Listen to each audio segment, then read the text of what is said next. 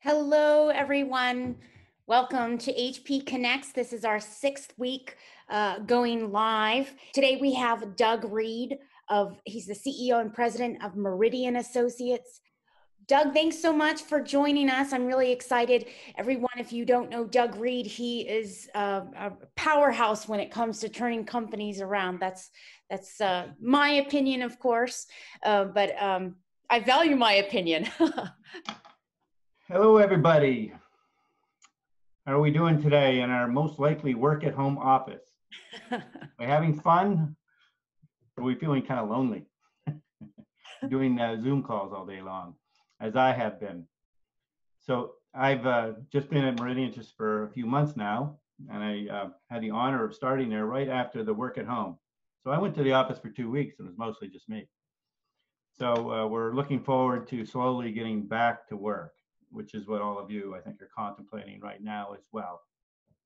So we're just going to talk about, as you said, technology and change in our constructed world. And of course, this is even more relevant now. The word change is so much more relevant than we ever thought it could be. So for agenda today is we're going to talk about how business evolves and how we can get stuck in a trap.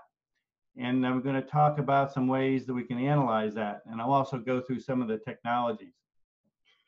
One fundamental thought I have, and it's really behind this book, the only promo here of my book, which is about strategy execution. We spend a lot of time developing strategy or thinking about strategy. What do we need to do next to position ourselves, whether it's our career or our business or our personal life? But it's actually implementing it that's really hard. And that's what this book is about. And as Anastasia said, I'm really all about, she used the term turnaround business, but I like to say that we like to execute the strategy so it's effectively, and so that everybody enjoys the outcome or the intended outcome of what we're trying to do. So this is a chart here called the speed of change. It's sort of a cartoon, there's no data behind it, but if you look at the bottom left, it goes way back to Stone Age days and evolves to the days of the printing press and the steam engine. The steam engine, of course, in the engineering world, just really exploded industry and exploded the market for services, where all of a sudden now we had a machine, steam engine, which then could be put in a number of devices like a train and other things, and it would allow us to sell our goods instead of just locally all across the country. And then we saw communications through telegraph, airplanes, and so on, up into mobile technology. And then a lot has happened even since this chart here has ended. And so we've been sort of used to a lifetime of feeling like things are changing fast, but did we really expect them to be changing as fast as they are now? So let's take a look. Well, this is our offices, 2-3 months ago, pretty robust. Look at the social distancing going on with the gentleman leaning over the woman who's working at her workstation, and thought, well, this won't change. Something like COVID could never happen. Now we look at our offices now. There you go. So there are any doubters that change can't be even more rapid? In a blink of an eye almost, this is what our offices have become. This is what our hotels have become. This is what our shopping malls have become. This is what a lot of things have become, this sort of empty feeling as people working remote and socially isolating, trying to stay safe. So, but then now all of us are also thinking about right now, what is the future going to be? So there are some of us that are thinking, how can I just survive this? Economically, personally, our business may have dropped off the cliff. And so we're wondering, like, how do we just survive this? But then we're also at the same time saying, well, we really need to think about how we're going to evolve from this. We don't have the luxury of the millennial to evolve our business based on change, even though it seemed like it was rapid. It's more upon us, and it's more urgent than we've ever felt in our life. So with this empty office, we start thinking about, okay, if we're going to continue thriving in our business environment, what do we need to do differently? Because what might our office, in this example, look like in the future? Is it going to look like this, the same as it is right now? That would be pretty scary. Although surveys have shown that a lot of people actually like working at home. At our company, about 80% of the employees said they're perfectly happy working at home. If they never have to come back to the office, it's fine. We are engineers and surveyors. So there is a group that says, you know, I just have to be near a plotter. I just need to be able to do a 2-foot by 3-foot drawing and be able to look at it on a table. I really can't do that at home and just looking at it on my screen. So there are limitations. As all of you know, there's some sort of limitations with you trying to do your business from home. So this is a picture of Assembly Row I borrowed, because some clues about what our business might evolve are probably already around us, things we've already seen changing and maybe even evolving fairly quickly. And so as we look at whatever it is our core business, in this picture of this mixed use development in front of us now, is whatever our particular instance is, look for clues that might suggest how we might position ourselves. This is just personally, I think, this is a trend that's been going on for a long time. Assembly Row in Somerville is pretty new. Dedham Place has been around a really long time. Same thing in Natick. And it's been a few years that up my way, north of Boston, that where the Linfield Marketplace has been there. They're all mixed-use facilities. A mall I drove by for years and years, the Hanover Mall, is being torn down now and rebuilt. So we see that's happening right now. And you can imagine in the future environment, if you lived in an apartment, a condominium in that high rise, and your offices was down here below, and the retail stores you went down below, you could work at home. You could go to the office for a couple hours or not. In this case, there's public transportation nearby, so you could get on a subway, but maybe people aren't really going to want to get on buses and trains and subways anymore. So this represents maybe a picture that if we've got an empty office right now, a big office building, maybe we're going to be contemplating converting part of that to apartments, some of it to condominiums, and some of it to retail space. That could be one example of how we adapt our business in the new normal, which is the newest buzzword. So this is an example here of a trend that may take hold that we have seen in the past. So it may not, the answer to what your future is going to be like maybe already includes a bit about trends that just simply fit the new normal. Now, I also often talk about technology regarding, and I refer to them as shiny objects. And it's partly maybe because I'm an engineer, that I find gadgets kind of interesting. I don't yet own the smartwatch. I have been thinking about it, but I haven't decided whether it's actually useful and productive or it's just a shiny object that's cool, but not really providing a lot of function for me. In the middle, we have a 3D printer. A lot of printers, you know, at first we're just sort of gamey. We're making little toys, right? You go to the trade show, go to ABX. Last few years, in the beginning, it was just kind of toy-like things. But now we start seeing really serious things being built through 3D printing. So that's a technology that's come along that is still got a long ways to go. And I have my Amazon Alexa on the right. She's kind of a shiny object, kind of convenient, tells me the weather every morning, but I can get that on my smartphone too. She'll tell me the Red Sox score, although no point in doing that right now, right? So maybe by the fall we'll have some NFL. So these are some things that are shiny objects. And so when we think about incorporating technology into our business, we don't want them to just be shiny objects, just something neat and a toy-like thing. We want them to actually help drive our business. So as we evolve from the COVID recession, which we all hope will be quick, but either way, it's going to be severe and it's going to be painful. So how might technology play a role in the built environment? So let's talk a little bit about that. Well, here's what the future could be. In that example of Assembly Row, this person could be in their office talking to people distributed around. It could be that she's up in her condo talking to people down in the office or other locations. We could see that those locations might be satellite offices where this firm might have had an enormous downtown office, but now has moved to a smaller office with maybe not just 1 or 2 suburban offices, but maybe 10 or 20 spread out in a few hour radius around Boston. And what does that mean for the built environment? That changes the use of facilities, maybe expands them some other, in other areas so that people maybe don't need to get on the highway and commute, don't need to get on the commuter rail or the subway to get to work. They can work at home or to go to a nearby office. But technology is what enables this. And we've been using video conferencing system and Wi-Fi and laptops and things like that for a long time. But of course, we're just seeing such an acceleration of that, where I would say there's hardly anybody in the world, maybe, or at least the developed world, who hasn't had a Zoom meeting over the last couple of months. But we couldn't do it. Imagine if we were going through this COVID crisis and we didn't have this technology, laptops and internet and Zoom and video conferencing. It'd be pretty tough. Just to interject, it looks like I got a private message, a question. Do you want to wait? Okay, go ahead. This person's asking, what do you think is currently the most useful technology that can be adapted for business use? Well, right now we're already seeing Zoom, for instance, I think is the most probably useful at the moment. It depends what your business is.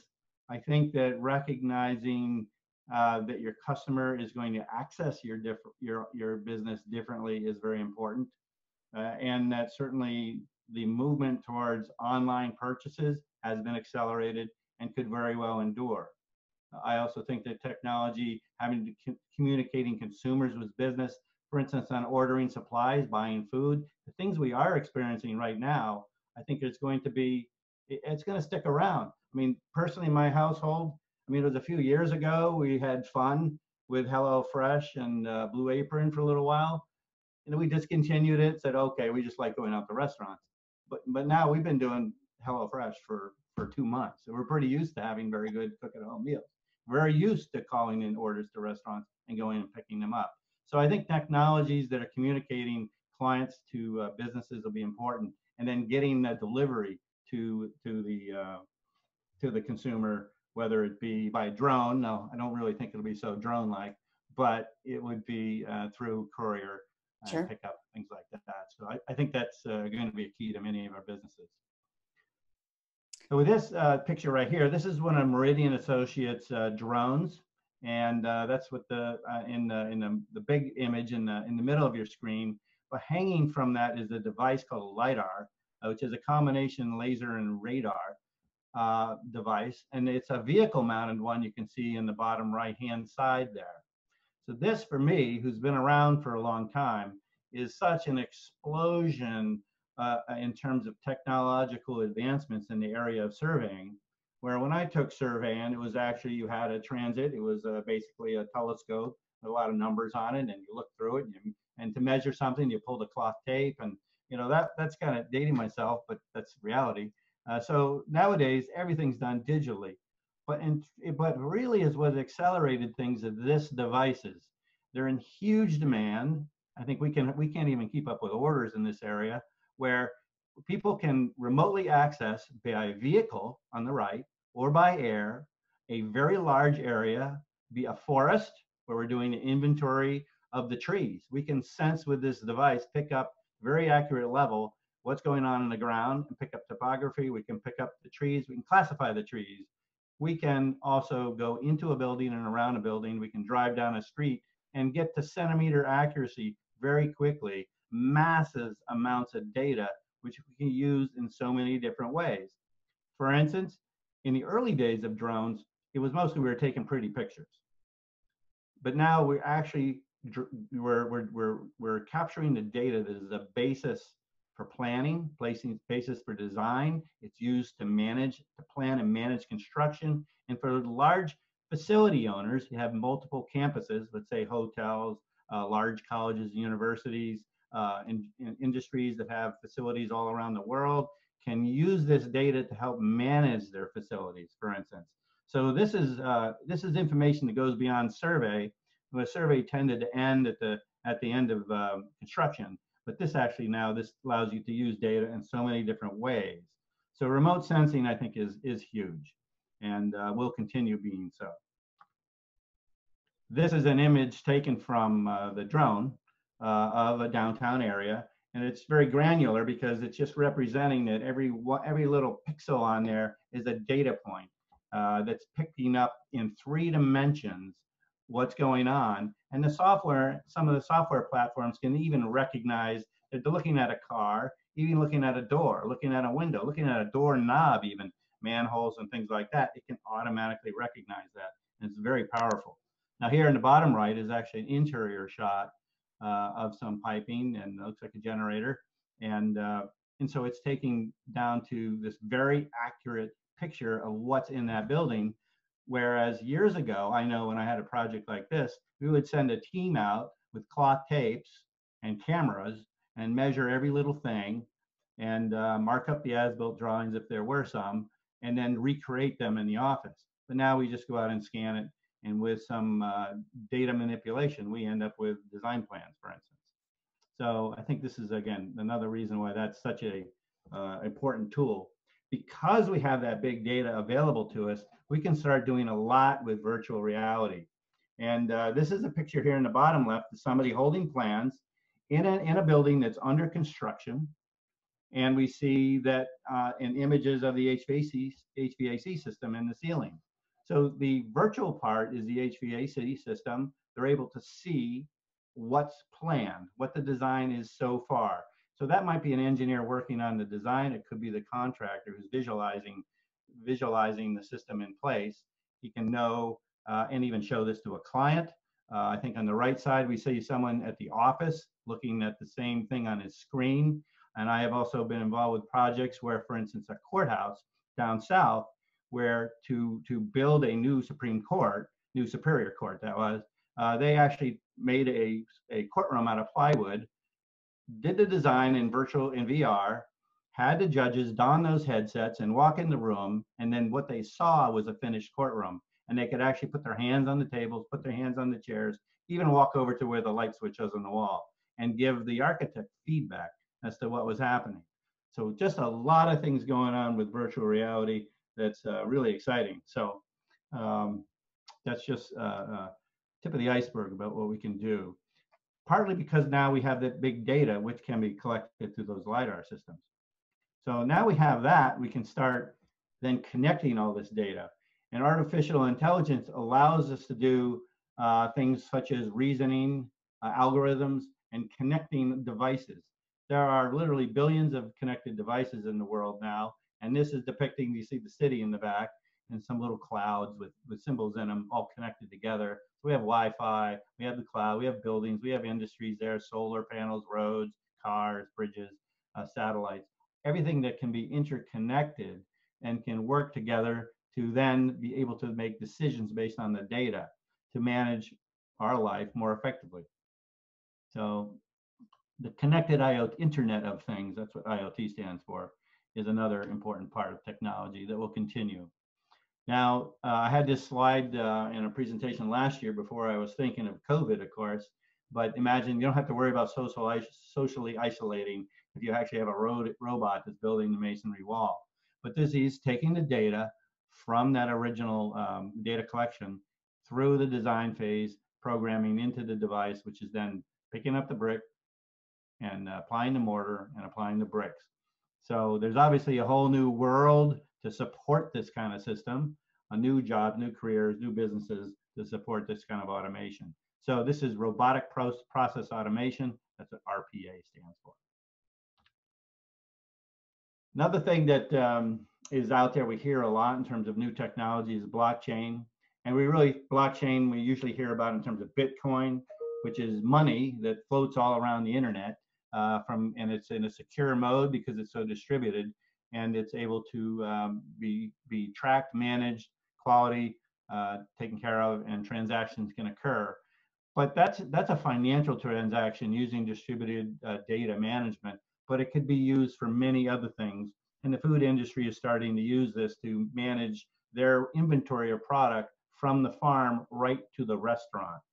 So that's been going on for a few years now, and a group of food industry companies have gotten together to help work through that to see if that's going to be a long-term solution to help them manage that food supply. So that's an example of blockchain and big data management. And I think there's a lot more that will be figured out and invented in the area of how we might use distributed data. When I mentioned how we do design, we start with the LiDAR, we then do the design, perhaps using VR, perhaps not. Then we build the facility, and then we manage all that information. If you can imagine from a facility owner, if everybody was involved with your facility, right down to the people who are cleaning your offices every week, to doing maintenance, to doing upgrades, all has all the history of everything available at their fingertips through this kind of distributed control, and everybody can upload to it and download to it. Who has the authorization to do that? So it becomes quite interesting what might happen. This is an example I call of innovation and innovation that disrupts. And the rule in the world of innovation is those who adapt win. This is a chart I used to show this example of the taxi industry versus Uber and Lyft. So this chart starts back when Uber first went into business, with Lyft following that a little bit later. So it looks about 2015 or so. And we saw the number of New York City daily trips. And we see that taxis back then were about 500,000 trips per day. And currently, through the end of 2019, that had been knocked down to just under 300,000 trips per day. So certainly the incumbent, which is the taxi industry, which could be us and all of our businesses, we could be the incumbents in our active business. And there might be someone that's going to come along who adapts more quickly, and it might hurt our business. Hopefully not put us out of business. In this case, we know taxis are still there, but maybe not as robust as they were before. What I think is interesting about the Uber line and the Lyft line, you see the dramatic increase, is that if one adds together the trips per day for Lyft and Uber, it looks about 150,000 and let's say 450,000. So we're now at a number that's bigger than what taxis were by themselves. So those two actually did create a new market, new demand for that product, which was transportation, individual transportation systems. So the net is a dramatic increase in the business opportunities for at least Lyft and Uber. They created market that taxis didn't have available to them. So this is those who adapt win. Now, I also like to talk a little bit about this gentleman. He was one of my favorite business professionals, and I've been following him for about a decade. And this is Clayton Christensen. Unfortunately, he passed away early last year, I think. And he's a Harvard business professor who is considered by many to be the #1 management thinker on the planet. He advised his presidents, not just in the United States, but all around the world, published many books, and he was an in-demand keynote speaker in addition to his day job at Harvard University. But he had these 3 definitions for innovation, which I really like. I heard him present. Actually, not just heard, I attended a live streamed event put on by Harvard Business Review, and he was the speaker. And there were about 40 of us in the room, so I did have a chance to meet him. But I became enamored with his definitions here for these 3 different kinds of innovation. And the reason I talk about these is because we think about innovation, if we just think about it quickly, we'll think innovation is good. But then we think harder and we look at his definitions and we see that not all innovations are good for business. Not all innovation will drive our revenue, drive our margins, allow us to grow our shareholder value, and allow us to provide career development opportunities for our employees. So disruptive innovation is like the Lyft and Uber, where they created a new market. So disruptive innovation is one that changes things sufficiently, creates market demand, and the number of jobs in that area skyrockets.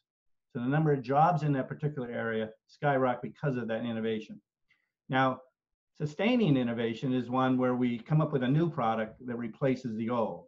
So every time Apple comes up with a new iPhone, it makes the older iPhones obsolete. It doesn't necessarily drive their growth. It just allows them to keep up with the competition. So we do the same thing. We adopt innovations that simply allow us to stay on top of our competitors. Now, all those devices I showed you earlier, the firms that are using those robustly might be in the area of the disruptive innovation, but it depends on how easy others can enter those markets, when it might turn out that they're a little bit more sustaining, or at least they'll become sustaining at some point. Once everybody starts using those tools, it won't be a differentiator. But efficiency innovation is the one, as Clayton says, is the most dangerous, because we do like to be efficient. We will adopt efficiency tools, but efficiency usually means lower margins, lower fees, lower prices, and things like that. So efficiencies tend to actually eliminate jobs, not sustain those jobs, and not create new jobs. So we have to keep that in mind when we're pondering how are we going to come out of this COVID crisis and the recession that's upon us. Think about, okay, as we adopt new ideas, not just technology ideas, but any new ideas, think about them these three ways, because you really want to try to focus on A, and maybe B will be there too. And you need to be very wary that as you adopt innovations in item C, you will need to have offset any revenue declines with A and B. Well, so A and B offsets C. So I've just talked about technology, and I just talked about, and I will talk about massive cultural change right now. Very quickly, this is the list of some of the cultural change that have happened. The whole environmental revolution, the awareness of air pollution, water pollution, land pollution, health, crops, chemicals, artificial additives, the food, all those kinds of things, as we're driven by this environmental revolution that is part science. Maybe originally it was science driven, science that showed we might get cancer if we consumed a certain product, but it became more than that. It became a societal thing. It became a preference. It became a passion. It became an emotion. So I think right now we've been, for the last few years, there's a lot of emotions behind environmental revolutions. Communications also changed the way, we all know communications, how that's changed our daily lives. Global supply chains, well, we've had a few bumps in that over the last few years, but I think we're going to return to, more free markets than we've had in the last few years, and global supply chains will always be there, and it's expected. It's just part of our culture. And then easy access to data. I mentioned the blockchain is one way, but we just have it at our fingertips on our phone, or if we have a smartwatch, we've got it right on our wrist. So data is very accessible, and computers everywhere.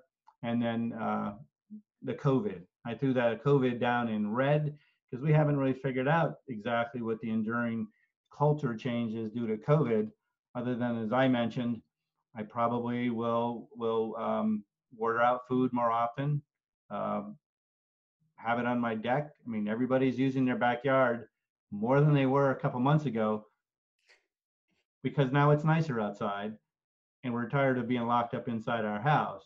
But now we're starting to do things in our backyard. And so, getting takeout and having dinner on the deck, on the patio is becoming is very, I like doing it. So I'm probably going to keep doing it. So there's a lot of change. Will people ever fly the way they did before? Will they ever get on a public transportation like they did before? Will they ever go and sit, at a Bruins game like they did before? Which, some of you may have noticed in the last couple of years, the seats have been densified in the TD Garden, and I did experience that before the hockey season shut down. So I think that some offices that have densified cubicles, for instance, and I know some very large companies that have done that in the last few years, shrunk the amount of space available to each employee. Well, you're probably going to be ripping that out and doing the opposite, spreading people out. So these are things that are probably going to endure as much as cultural as health related. So with all we're talking about here is that we can overcome our vulnerabilities. The change we now know can be profound, that entities like the Lyft and Ubers just might move into our area. I don't mean them exactly, I mean figuratively. Always be aware of who is out there that might move into our space. And then we must and can and must influence our destiny, and there are processes that we can use to prepare for that. And the comment on the processes is make it clear that it's probably taking a look at whatever our core services are, breaking it down to the exact skill that our employees have and our products down at a detail level, and thinking how we might modify these to emerge from this crisis upon us now to be stronger than ever. So it's not easy to do this, but if we do just focus on what we do best, that's likely, and look at what's the trends that have been going on before all of this happened, there's clues in that. So this is instead of like saying we're going to just do completely new things, new markets, new services, new everything, new locations. That is generally not as much of a good idea because it's so risky to do that. So it's probably an evolution that we'll need to get a hold of pretty quickly. So the question we're asking us, will be asking us once we get beyond this crisis a little bit, is who's going to be our Uber? So thank you. Any questions? It doesn't look like we Me. have any And this questions. is my contact information too, by the way. So Yeah, did you mention what FosterGrowth was? It go says, ahead. yeah. No, I want to mention that. Go ahead and type in your questions, Anastasia and Sarah. I'm monitoring that. So any questions at all, throw them my way. And we can use this the time we have remaining to answer them. Meanwhile, I'll go over a few things on here. Besides, obviously, my email address, Meridian Associates website. My Twitter handle is @FosterGrowth, and really it's related to a business consulting practice I've had for the last decade. And then I put down an interesting source for information for each of you. It's www.ecl.usa.org. What that stands for is Engineering Change Lab USA. It's a nonprofit group that started up in 2017, founded by a group of engineers, not just my kind of engineers, a civil engineer, but it was all kinds of engineers.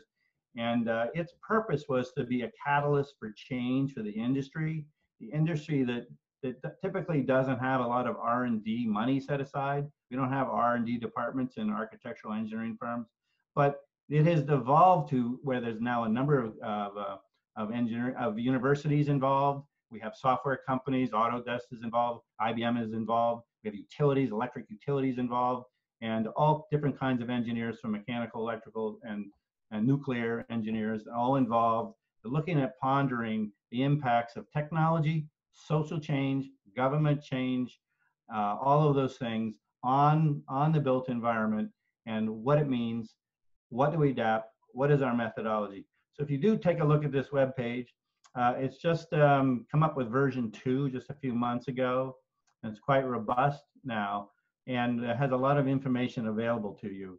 We've had 8 summits so far since 2017, and there's a summit report for each. You might want to peruse. Some real powerhouses in the world who are the real thought leaders on technology and engineering, and that I didn't mention the AIA is actually participating in it as well. So there's some all the full content of their slides and their white papers are all there too, available to you. And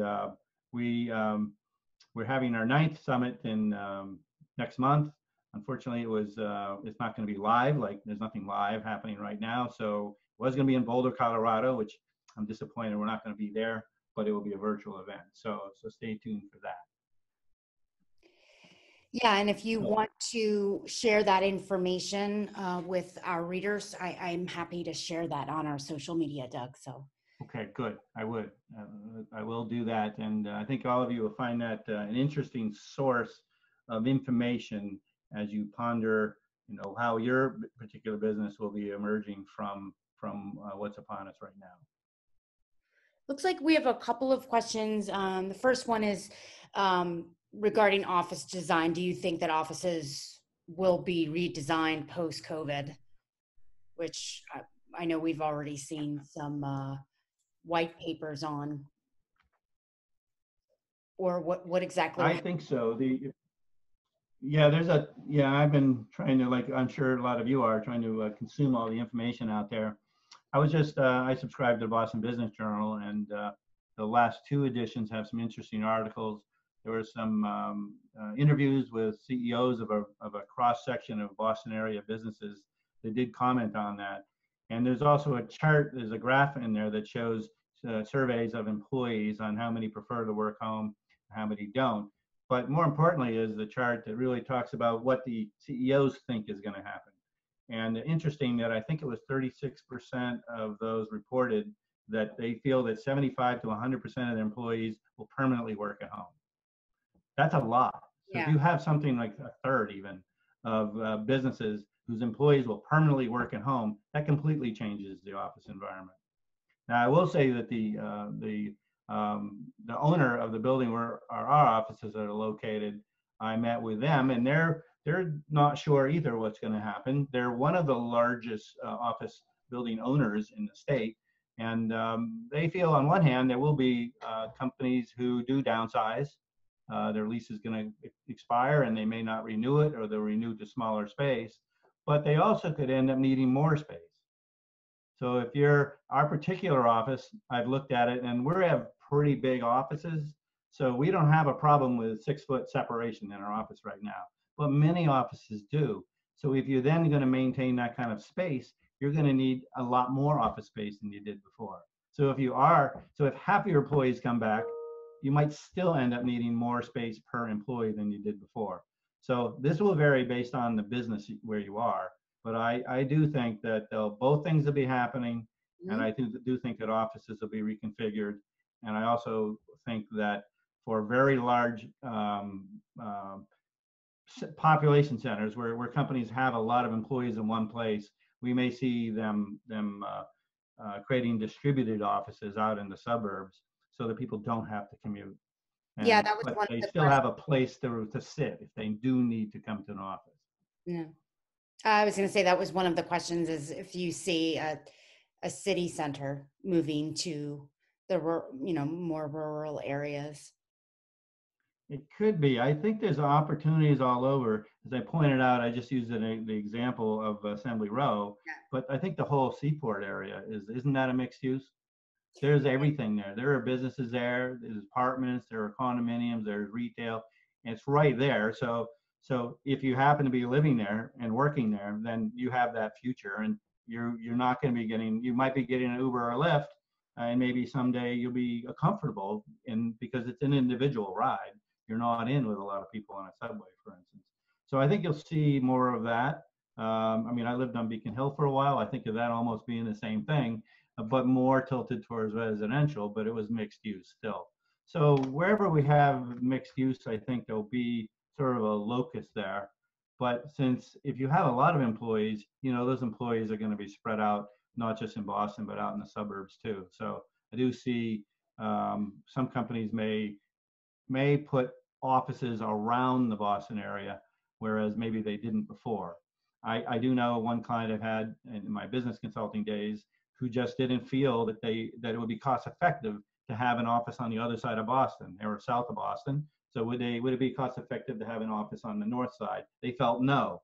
Now, if I were to call them up right now, they'd probably say, absolutely, we don't have a problem with that now, because we've learned that we can be productive at home. I know that Meridian's employees, I did an employee survey about 3 weeks ago, and I asked them how productive they felt at home. And about 80% said that they felt perfectly productive at home. And then there's about 20% of them who said, they're often not very productive. Mm-hmm. So, and then the reasons for it were all the personal reasons we have: ability to focus, kids, other people in the household, where you're located, not having a dedicated office space at home, although most people said they did. But I think that's will vary based on the company, but I think reach out to your employees and ask those kind of questions, and it'll be revealing the answers you get. What kind of experts do you think we should be reaching out to adopt new technologies and processes? Depends on your business. So I just went through some of the technologies in the built environment. I think in the built environment, engineering, architectural, and so on days, are areas. It's more three-dimensional design, using that data, having firms that understand how to take that and do time simulations and cost simulations. In the 3D design world, the time simulation is called 4D, and the cost simulation is called 5D. So 5D design, what does that mean? It means you can plug and play different parts and components. I also would say in that environment, there was a large, maybe I won't mention it, but one of the largest Boston area universities that expanded hugely across the river into Boston with a medical center. That was 15 years ago, and they were on the leading edge. And the company I was with at the time created a three-dimensional model for them, right down to every single thing that was inside the laboratories.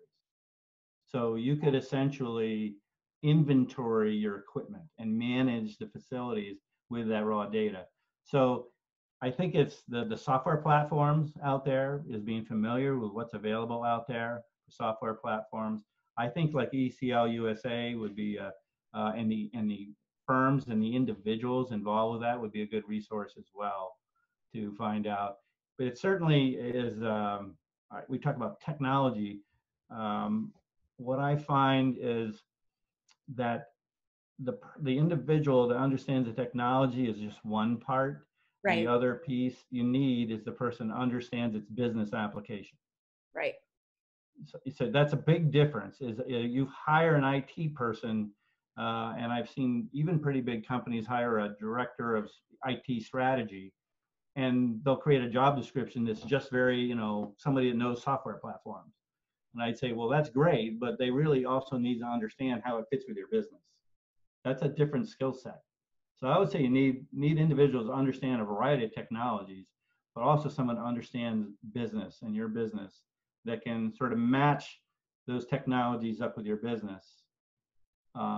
Understand the cultural changes we also talked about and help you create that vision and then to implement that vision. Yeah, one of the things that came to mind when you were discussing the Internet of Things is even as we evolve, as our technology evolves, we're at more risk, right, for cybersecurity. So if we, start using a new software, any kind of technology, then obviously larger outfits are more susceptible, but people forget that part, even with Zoom, Right, that's right. And I mentioned just how to put the pieces together. This book that's up in front of you right now is not a technology-focused book. It is talks briefly about how to develop the strategy, but it talks about implementation. And about 80% of the book is actually what you do before you even develop the strategy, which is to have a full commitment from the top of the company to get behind the implementation phase, to know it's going to be a learning phase. Individuals will need to be supported in that phase. You'll have to be able to measure it. You'll have to work through the trial and error of trying something new. And so understanding how all that works to create alignment with your employees, with your customers, and how to implement it is really important. I think if you do the upfront work that really is described in this book in great detail, it'll help you then implement it and take those skills, I mentioned the technology skills, but the business skills, and put it together to then adapt yourself to that future. Interesting. I'm excited to read it. I can get it on Amazon. It's a quick read. It's only about 90 pages. It's an audio book. It's Kindle as well as hard copy. So great. I like the audio for long drives. Some people do, yeah. And it's not my voice, so you don't have to listen to me. Oh, the guy did a great job, though. It doesn't look like we have any additional questions. Are there any right. final thoughts that you wanted to share with the attendees?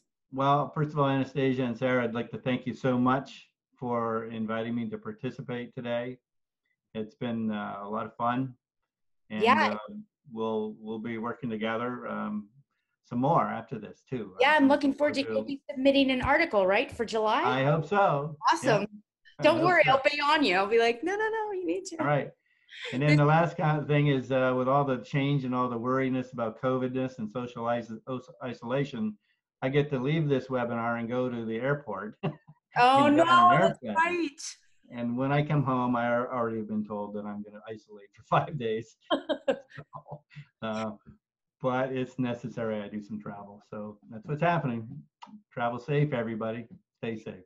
Thank you so much, Doug Reed of Meridian Associates. And before we end, thank you everybody for attending. We are recording this, so if for whatever reason somebody that signed up cannot couldn't attend today, you can find this on our YouTube channel by next Monday. Next week, June 4, we have Jennifer Luoni. Luoni, I think that's how you pronounce it. She's the Director of Operations at Daycon Corporation, and she'll be talking about reducing investment risk in a post-pandemic world. Thank you so much, Doug. Again, I really appreciate it. And you're welcome. And I'm excited to get the audiobook, actually. All right, cool. All right, let me know what you think. I will. And I love reviews too, if anybody does get it. Okay. Love reviews. They're really hard to get, but I love them, you know. All right. All right, thank you. Thank you, everybody. Bye, everybody. Take care. Bye-bye.